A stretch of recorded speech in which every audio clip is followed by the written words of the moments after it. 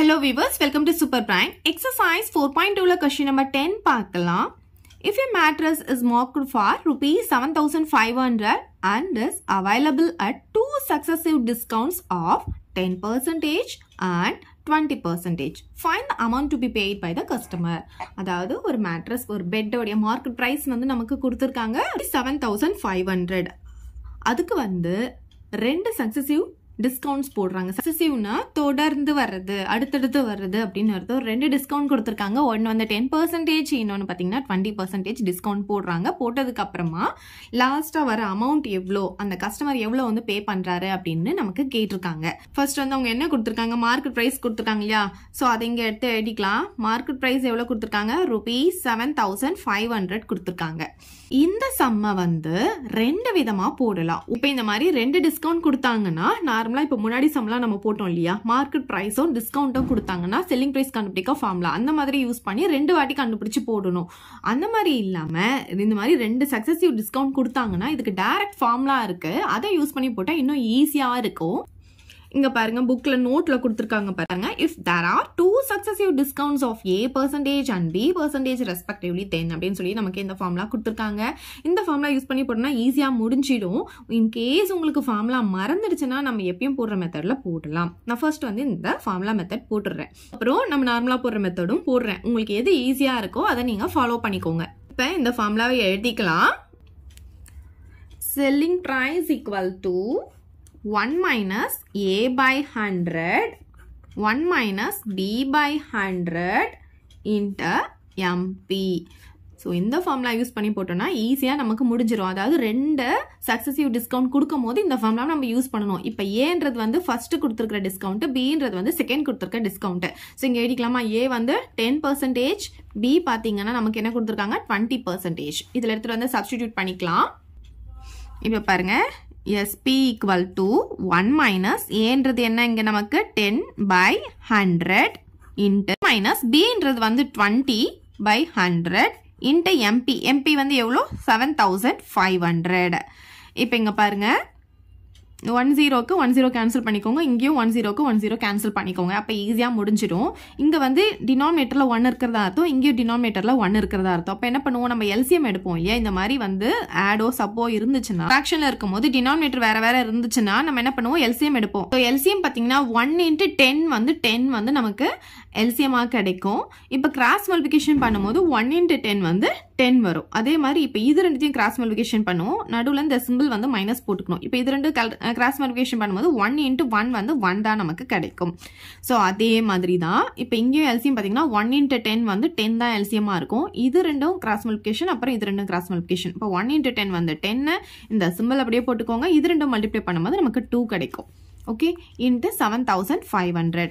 இப்போ பாருங்க, 10லேருந்து 1 போச்சுன்னா 9 கிடைக்கும், பை 10 வந்துடும். இங்கே இன்டூ இருக்கிறதா அர்த்தம், எதுவும் இல்லைன்னா நமக்கு மல்டிப்ளை சிம்பிள் இருக்கிறதா அர்த்தம். 10லேருந்து 2 போச்சுன்னா 8 by 10 கிடைக்கும், இன்ட்டு 7,500. இப்போ பாருங்க, இங்கே 2 0 இருக்கா, இங்கே கீழே வந்து 2 0 இருக்கா. ஸோ 2 0க்கு இந்த 2 0 நம்ம கேன்சல் பண்ணிக்கலாம். அவ்வளோதான், மேலே இருக்கிறது எல்லாத்தையும் மல்டிப்ளை பண்ணிட்டோம்னா அதுதான் நமக்கு ஆன்சர். 9 8s are எவ்வளோ 72, 72 கூட 75 மல்டிப்ளை பண்ணிக்கலாம். 5 2s are 10, balance 1, 7 5s are 35, 35 plus 1 36, 7 2s are 14, balance 1, 7 7s are 49, 49 plus 1 50, 0 10, balance 1 4 5, 5,400 கிடைக்குது. ஸோ இதுதான் வந்து செல்லிங் ப்ரைஸ். கொஸ்டின் நமக்கு என்ன கேட்டிருந்தாங்க, find the amount to be paid by the customer கேட்டிருந்தாங்க. ஸோ எப்படி எழுதலாம், therefore கொஸ்டின்ல கொடுத்துருக்கது அப்படியே எழுதிக்கோங்க. The amount to be paid by the customer அப்படியே எழுதிக்கோங்க. The amount to be paid by the customer equal to rupees 5,400. அவ்வளோதான் இந்த சம். இந்த மாதிரி வந்து ஃபார்முலா யூஸ் பண்ணி இதை சிம்பிளாக போட்டு முடிச்சிடலாம். இல்லை எனக்கு இந்த ஃபார்முலா வந்து ஞாபகம் எல்லாம் மறந்துடுச்சு அப்படின்னா நம்ம முன்னாடி போட்ட மெத்தட் படியும் போடலாம். ஸோ நான் அதையும் உங்களுக்கு இப்போ போட்டு காட்டுறேன். இப்போ இங்கே பாருங்க, நமக்கு மார்க்கெட் ப்ரைஸ் கொடுத்துருக்காங்க. எம்பி வந்து 7,500. இப்போ ஃபர்ஸ்ட் டிஸ்கவுண்ட் எடுத்துக்கலாம் 10%. இது ரெண்டுத்தையும் வச்சு நம்ம என்ன பண்ண போறோம், இப்போ செல்லிங் ப்ரைஸ் கண்டுபிடிக்க போறோம். எடுத்து முதல்ல எழுதிக்கலாம். எம்பி என்ன கொடுத்தாங்க rupees 7500. டிஸ்கவுண்ட் பார்த்தீங்கன்னா ஃபர்ஸ்ட் டிஸ்கவுண்ட் வந்து எவ்வளோ கொடுத்துருக்காங்க 10% கொடுத்துருக்காங்க. இது வந்து டிஸ்கவுண்ட் பர்சன்டேஜ். இந்த மாதிரி கொடுத்தாங்கன்னா செல்லிங் ப்ரைஸ் ஃபார்முலா வந்து நம்ம ஏற்கனவே முன்னாடி சம்லாம் யூஸ் பண்ணுவோம் இல்லையா, மார்க்கெட் ப்ரைஸ் மைனஸ் டிஸ்கவுண்ட். இது வந்து டிஸ்கவுண்ட் அமௌண்ட், பட் நமக்கு கொடுத்துருக்கிறது இங்கே பர்சன்டேஜ். மார்க் ப்ரைஸ் எவ்வளோ கொடுத்துருக்காங்க 7500 மைனஸ் டிஸ்கவுண்ட் வந்து எவ்வளோ கொடுத்துருக்காங்கன்னா 10%. இந்த மாதிரி கொடுத்தாங்கன்னா இது எதுலையோ வந்து இந்த 10% இருக்குது. எதில் அப்படின்னு பார்த்தீங்கன்னா மார்க்கெட் ப்ரைஸில். இது வந்து டிஸ்கவுண்ட் அமௌண்ட், நமக்கு கொடுத்துருக்கிறது பர்சன்டேஜ், அதனால் நம்ம இப்படி தான் போடணும். ஸோ 7500 மைனஸ் 10% கொடுத்தாங்கன்னா by 100 போட்டுக்கணும். ஆஃப் 9 இன்ட்டு மார்க்கெட் ப்ரைஸ் எவ்வளோ 7500. ஃபர்ஸ்ட் இதை சால்வ் பண்ணிக்கோங்க, அப்புறம் இதிலிருந்து இதை மைனஸ் பண்ணிக்கலாம். இங்கே 2 ஜீரோக்கு இந்த 2 ஜீரோ கேன்சல் பண்ணிக்கலாம். அப்போ 7500 மைனஸ் இது ரெண்டும் மல்டிப்ளை பண்ணும்போது நமக்கு என்ன ஆகும் 10 இன்ட்டு 75 750 நமக்கு கிடைக்கும். ஸோ 7500லேருந்து 750 நம்ம சப் பண்ணிக்கலாம். 0 இங்கே வந்து பாரோ பண்ணுவோம், இங்கே 4 ஆகும், இங்கே 10 ஆகும். 10ல் 5 போச்சுன்னா 5, இங்கே 4ல் 7 போகாது. ஸோ இங்கேருந்து பாரோ பண்ணும்போது இங்கே 6 ஆகும், இங்கே 14 ஆகும். 14ல் 7 போனால் 7, இங்கே 6 இருக்கு. அப்போ எவ்வளோ வருதுன்னு பார்த்தீங்கன்னா rupees 6750 வந்து நமக்கு செல்லிங் ப்ரைஸ் கிடைக்குது. ஓகே, இது வந்து ஃபர்ஸ்ட் டிஸ்கவுண்ட்க்கு வர அமௌண்ட். செகண்ட் டிஸ்கவுண்ட் கொடுத்துருக்காங்க இல்லையா, செகண்ட் டிஸ்கவுண்ட் போட போகிறோம். நமக்கு வந்து செகண்ட் டிஸ்கவுண்ட் எவ்வளோ கொடுத்துருக்காங்கன்னு பார்த்தீங்கன்னா 20% கொடுத்துருக்காங்க. ஸோ இதில் வந்து இப்போ நம்ம மார்க்கெட் ப்ரைஸ் எது எடுக்கணும்னா, இப்போ நம்ம கண்டுபிடிச்சிருக்கோம் இல்லையா, இதுதான் வந்து நம்ம இப்போ மார்க்கெட் ப்ரைஸாக எடுத்துக்கணும். இப்போ இதுக்கு செல்லிங் ப்ரைஸ் கண்டுபிடிக்க போகிறோம். இதுக்கு ஃபார்முலா என்ன, எம்பி மைனஸ் டிஸ்கவுண்ட். அதே ஃபார்முலா தான் யூஸ் பண்ண போகிறோம். So selling price equal to market price எவ்வளோ இருக்கீங்க 1750 மைனஸ் டிஸ்கவுண்ட்ன்றது அமௌண்ட்டை நம்ம இப்போ வந்து இங்கே கொடுத்துருக்கிறது நமக்கு discount percentage. So 20% of market price. Okay, so 6750 minus 20%னா 20/100 போட்டுக்கணும். ஆஃப் 9 போட்டுக்கணும். மார்க்கெட் ப்ரைஸ்னா 6750 தான் நமக்கு இங்கே market price. Okay, second time எடுக்கும் போது நம்ம இதை தான் மார்க்கெட் ப்ரைஸாக எடுத்துக்கணும். அதை நல்லா ஞாபகம் வச்சுக்கோங்க. ஸோ இந்த 1 ஜீரோக்கு இந்த 1 ஜீரோ கேன்சல் பண்ணிக்கலாம். இங்கே ஒரு ஜீரோ இருக்கு இல்லையா, இந்த ஜீரோக்கு இந்த ஜீரோவை கேன்சல் பண்ணிக்கலாம். அப்போ எவ்வளோ வருதுன்னு பார்த்தீங்கன்னா 6750 வருதா மைனஸ். ஸோ இது ரெண்டுத்தையும் நம்ம மல்டிப்ளை பண்ணிக்கலாம். 2ஆல் இதை மல்டிப்ளை பண்ண போகிறோம்.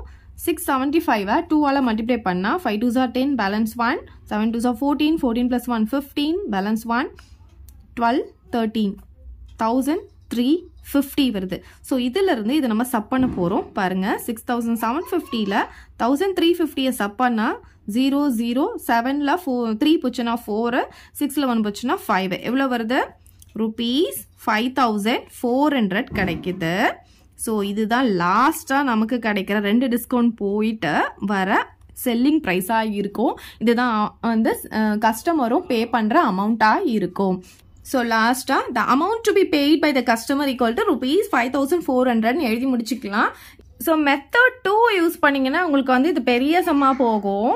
அதுவே நீங்கள் வந்து மெத்தட் 1 யூஸ் பண்ணி இந்த ஃபார்முலா யூஸ் பண்ணி போட்டிங்கன்னா ரொம்ப சின்னதாக முடிஞ்சிடும்.